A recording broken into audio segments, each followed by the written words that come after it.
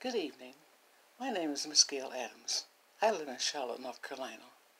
I'm talking about low-income housing. I myself am a low-income renter. Right now in the city of Charlotte, North Carolina, 25,000 people need housing. But I want to talk to you about 1,000 households. $5.4 million can help house 1,000 households. That is a lot of people. In a project that I call Rent Matching Certification, the rent matching certification certificates would pay 50% of a tenant's rent. 1,000 people or 1,000 households would get $450 each per month for a year, and that would be for $5.4 million. But they would also pay $450 a month themselves.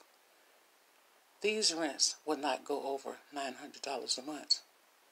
So the total package here for 1,000 households is $10,800,000.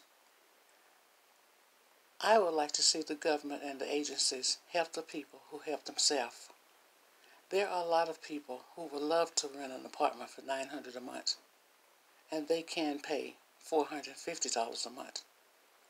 In the meantime, there has to be set an organization that will build housing for these 1,000 people, so they would be collecting and raising $15 million plus.